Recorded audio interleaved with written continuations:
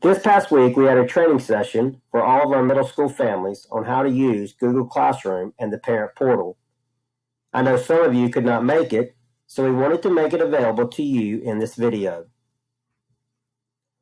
Google Classroom is the tool that teachers use to post assignments for students and parents to see.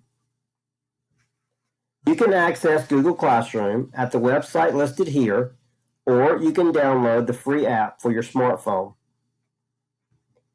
In order to access the Google Classroom, you will need to log into it with your child's school email address. It is their first and last name at salemvikings.org. You will need to get the password from your child. Once logged into Google, you can click on the 9 cubes in the upper right-hand corner. You will then click on Google Classroom. Once you are logged into Google Classroom, you will then see a page that will list all of your child's classes.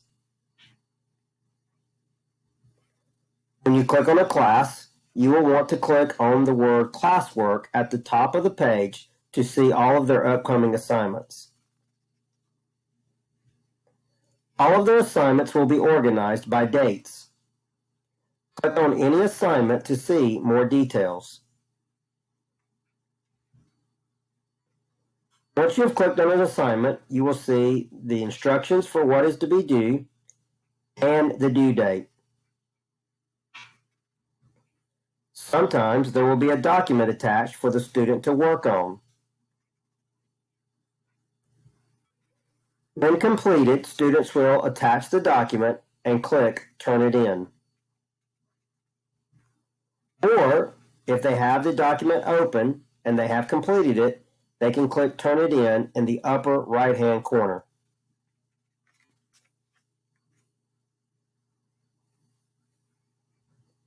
Students or parents can also download a free app called Cam Scanner on their smartphone. You can take a picture of a printed document and it will turn it into a PDF that can then be turned in through Google Classroom.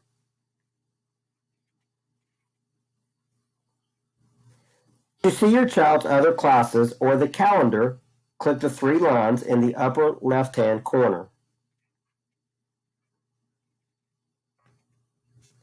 If you want to see all of their assignments in one place, click on the calendar.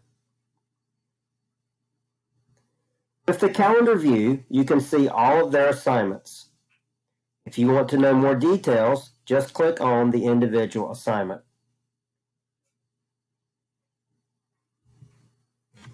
If you download the Google Classroom app on your phone, this is what it will look like. Just select one of the classes. On the left, you will see what it looks like when you select a class. At the bottom, select Classwork. Once you select Classwork, you will see what it looks like on the right. Just select an assignment to see more details. On the left side of the screen, you can see what it will look like once you select one of the assignments.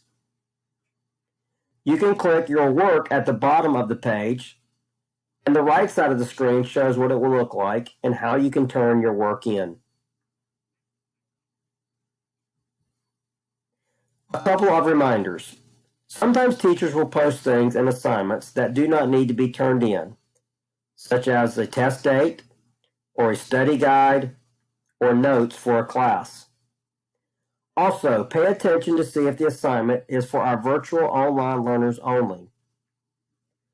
Also, all work done in Google Documents is time-stamped, so teachers can see when it is done and how long it took students to complete. The Parent Portal is part of our school's management software called RenWeb. It is where you can see your child's grades, demerits, financial information, along with many other things.